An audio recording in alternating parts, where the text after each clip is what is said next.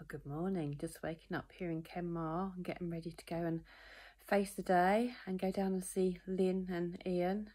Wonderful spending time with them last night.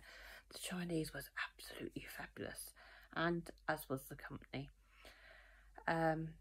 It's going to be just myself and Lynne riding today, riding the ring of Kerry. Going to miss Michaela. It was great riding with you, but I'm sure we'll have fun, just the two of us. And I want to say a massive thank you to Michaela also for not only putting me up, but making me laugh, having fun, and also donating to my charity. So thank you so much.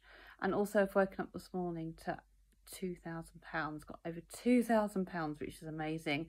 So thank you also to Julia and Rita and Lorraine and Cindy and somebody who's anonymously donated. Thank you. I really appreciate it. I'm glad you're enjoying the YouTube videos. I'm glad you're having some fun. I'm glad you're laughing with me, at me, and also sorry when I make you cry, but it is what it is. It's a journey, it's raw, it's unfiltered, it's life. So hopefully today's day is going to be a good one. I'm waking up positive with a smile. I've had a good sleep, so that's a good start. More later. And I used to think it was sweet having rabbits in my garden. Hello. Good morning. Oh, how amazing. Well, that's something you don't expect to see when you stop for fuel.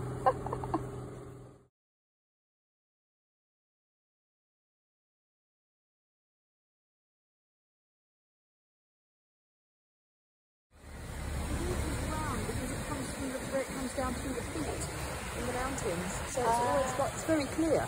It doesn't look very nice, but it looks a bit dirty, but it's not. It's the pink colour in with the minerals and in the peak. So that little video of that waterfall, which I really liked, was in Steam. It was great because there was a grid over the top of the pavement and you could look through. It was just quite liked it. It was cool. So we stopped there for a cup of coffee, and then we got back from our coffee, got back to our bikes. There was a little gift shop in front of us, and I'd seen a lovely little puppet here. That's for Arthur, for my grandson. So cute. I loved it. That was all. But what I really needed was some gloves because my hands were really cold, so I wanted to go in there for some gloves. But of course I got distracted, so I bought this, and I bought some little Arthur socks. I bought some lovely harm-free hand soap. Smells really nice of lavender. What else did I buy? Oh, Christmas tree bauble, because whenever we go anywhere, we always buy Christmas tree baubles so that when we dress the tree the following year, then it reminds us of where we've been. So I got that, and I got some Irish socks. Odd pair, but that's the fashion nowadays anyway, isn't it? So got back out, got into the bike, and I went, oh, I forgot my gloves. Forgot my knitted gloves to put underneath my gloves to keep my hands warm. And I thought about going back in there, but do you know what? The lady was so miserable and verging on rude that I just didn't want to go back. I mean, she'd even actually been complaining about the amount of customers that come in from the coaches. And I'm like, right, well, obviously I didn't want to give her any more grief or waste any more of her time. I didn't really want to give her my money. I just didn't really want to see her miserable face. It's so unusual, I think, because everyone is so lovely in Ireland, like really lovely, really friendly, really chatty, really kind, really helpful. I mean, that's the Irish people for you, you know, so you really notice it even more when they're not. So anyway, I didn't go in, so, but there you go. But I'm not going to name and shame, but I am going to put this lot back in my bag so I don't lose them all, because you know what I'm like.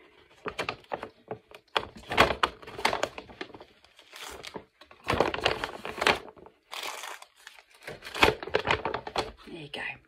That would keep that safe. So then Lynne and I carried on our way, riding the ring of Kerry, and off we toddled. But do you know what? She lent me her seal skins, her gloves to keep my hands warm, which were lovely. But a little while along, I suddenly got a bit panicky, thinking, are these really made of seal skin? And then I had to remind myself that no, we don't club seals in the UK, and they really weren't. But we'll have to Google to see what they are made of. So this morning Ian realised that I'd lost a strap for my Airhawk again. And this one was really loose, so he's tightened it up and put another one on. And it's amazing how much better things work when they're complete. I'm not slipping and sliding all over the place in my waterproofs now, so thank you, Ian. Yeah, the sun is coming out. It's breaking through. It's great when you think it's this close to the road. I'm going to, warning, warning, I'm going to spin round on you. That's really funny.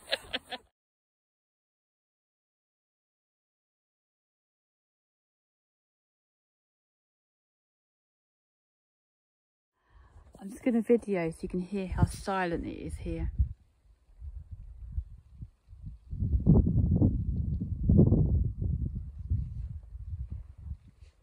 I can hear Lynne creeping around behind me to stay out.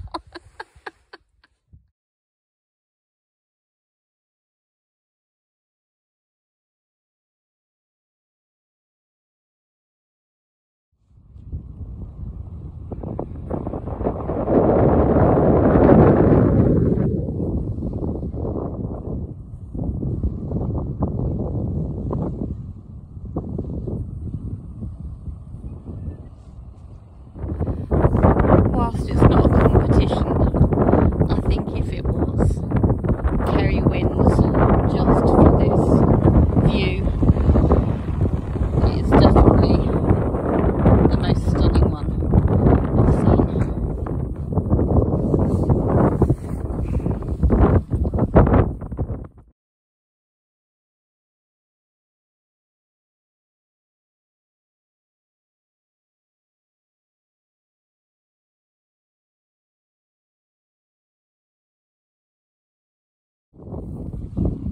I think cows are very beautiful when they're that side of the wall. Nearly as beautiful as the view.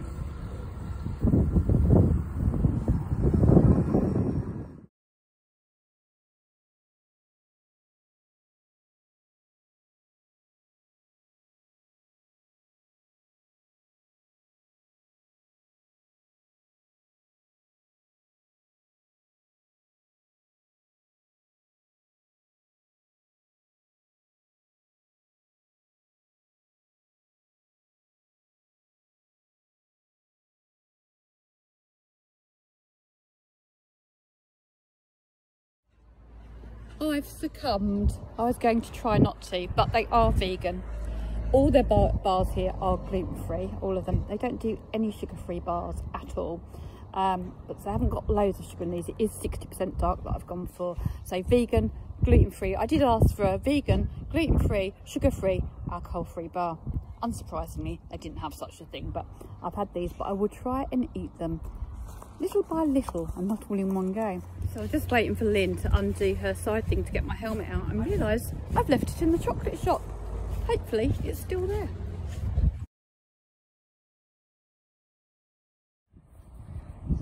Probably just see over there, that's an island called the Skellig, which has got a monastery on top with over 600 steps to get to. I think you might be able to visit, but I'll give it a swerve.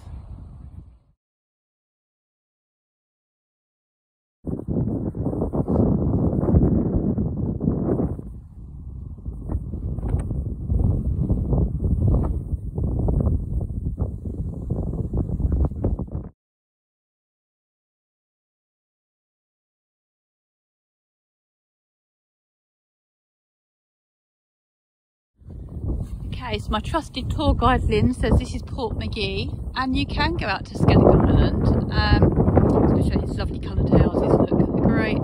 But these are the boats that take you out. So you can go up there and get off and climb up the 600 odd steps if you feel so inclined. I'd love to go, but perhaps I just need a helicopter to drop me off there.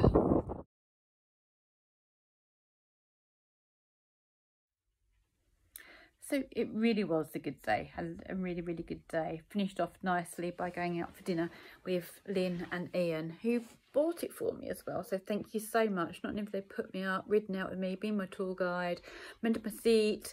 They've got me dinner too. So thank you, thank you, thank you. Very, very much appreciated. It's been so wonderful to meet you and spending time getting to know you. It really has. As for the rest of the day, well, the Charlie Chaplin picture, so that was taken in Waterville. So years ago, Charlie Chaplin, apparently, who was a keen fisherman, turned up at that hotel, which was the grey building after the Charlie Chaplin photo, and asked for a room for the night, but was told by the woman at the front of the house that there were no rooms, there was no space. So he got in his car, and I presume his car, and started heading off for Kenmare. And when the manager found out what had happened, he was like, "Do you not realise who that was? That was a famous Hollywood star." So got in his automobile and chased after old Charlie and said, "Come back, we can make some space for you." And of course they did. And he apparently returned many, many years, year after year, to go fishing there and spend time at that hotel. So that was a good save by the manager of that hotel, because that's given Waterville some fame for many years on as well. The picture of me with Chewbacca is because Skellig Island was used in one of the films of Star Wars. They did some filming there, which was kind of cool, because earlier on in my videos I was saying how they were people wondering what this crazy lady was doing riding around Ireland on something out of Star Wars, and I didn't realise there was quite a lot of Star Wars connection with Ireland at that time, but there is. So there you go. The weather spoilt play a little bit this afternoon, and it got quite cold and quite raining when we came out of the Skellig visitor experience, and so we just headed back home to Lynne's via the way that we'd actually gone. But it was quite interesting to see the scenery from a different direction. So we'd headed north before, and then this time we headed back sort of on the north route, and then we headed back on the south route for the Wild Atlantic Way, and to see it with sun and with cloud and with rain. So it was quite a good experience to see all the differences and the change in the scenery with those conditions, and just from the angle that we were looking at it. So that was good. It was cold by the time we got back, but I did have Lynne Sealskin's gloves on, which are made of merino wool and leather. So no seals have been injured in the making of these gloves. But still not probably great for the vegetarians and vegans among you. But I will tomorrow hopefully remember my bright orange builder's gloves that I forgot today. But it might be raining quite heavily tomorrow, so we'll see what the state of play is. The scenery one that I liked, when I said you might not have been able to hear it that well because it was really quite windy, but I was saying it's like my favourite scene so far. And you might be thinking, oh, why is that? But actually, when you zoom in, the photo next to it, you'll actually see, we can probably just make out our little boats in a harbour. So when you look at that, you realise the whole scale of the scene. So I will, after this, put those up again just for you to have a look at, and you can perhaps go, wow. Sorry about the wind and the bad sort of audio on that, but it just gives you a bit of an idea of the scenery. So anyway, I'm going to go to bed now. Have a good night's sleep, hopefully, and I'll see you all tomorrow. Bye-bye for now.